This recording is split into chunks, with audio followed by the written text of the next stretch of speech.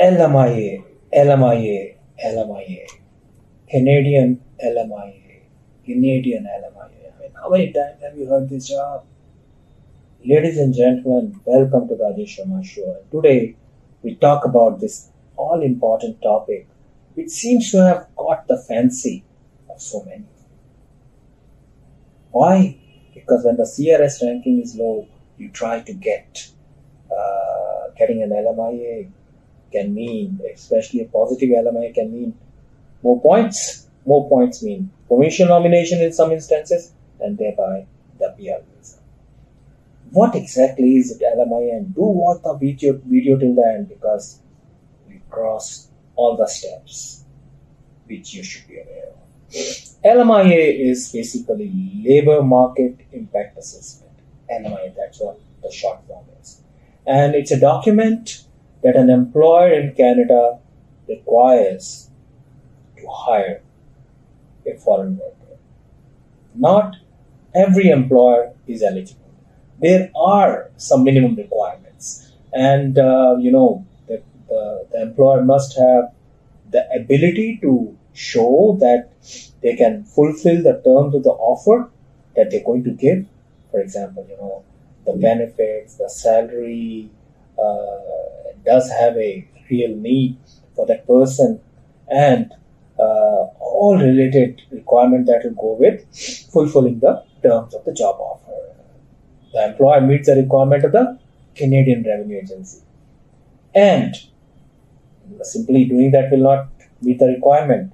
The employer must advertise, on the Government of Canada job websites, and you may alternatively, give a rationale that I don't need to advertise, but then you must give the rationale in the application that you file for that particular foreign worker. Why don't you need to advertise?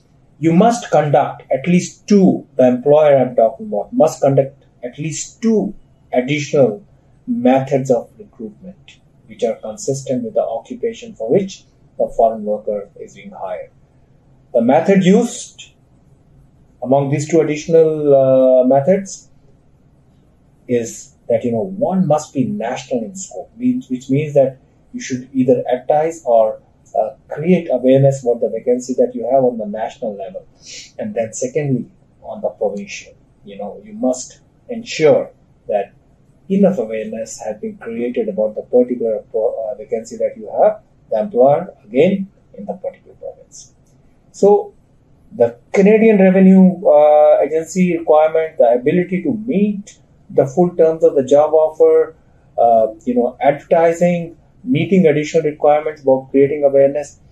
Once you have met all these requirements, once the employer has met all these requirements, is when one can then apply for the particular worker, job, foreign worker, foreign employee with ESDC. That's the government department with which you apply to get the LMIA. This particular LMIA confirms that you do need a temporary foreign worker, and so there are no Canadian.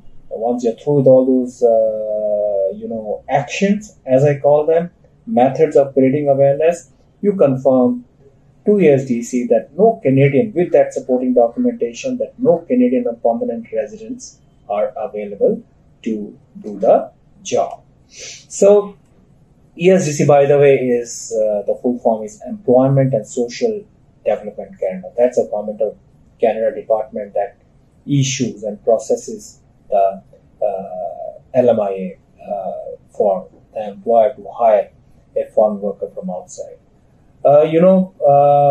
In case you are applying, the employer must ensure that it's meeting all the compliance requirements. And if you're the foreign worker and you're getting the LMIA, keep in mind that you're getting a proper positive LMIA in hand with a proper number before you apply for work permit.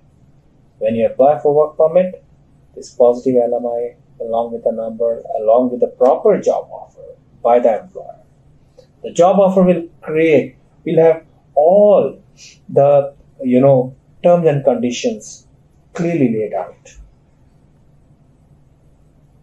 on which you'll be hired. Be it the facilities, be it the benefits, be it the hourly wage, everything and anything, or the contract period, be the agreement period, for which you'll be working with the employer. So, with a proper job offer, the LMIA document, and finally, your LMIA number, you make an application for the work permit. And when, there's this entire LMIA process going on, both the employer and the foreign worker should be aware that, that it may take some time for the work permit application to be processed. It can take time, 3 months, 6 months. So depending on the jurisdiction in which you are making the LMIA application, work permit application based on the positive LMIA that you received, both the parties should be prepared that there might be a time gap before which, depending on the processing delay at the related consulate or the embassy, high commission where the foreign worker is located, that particular time gap everybody should be prepared for before the person can fly in and join the employer. I hope it helped, and I hope you get a genuine employer who gives you a genuine LMIA. Good luck. Have a nice day.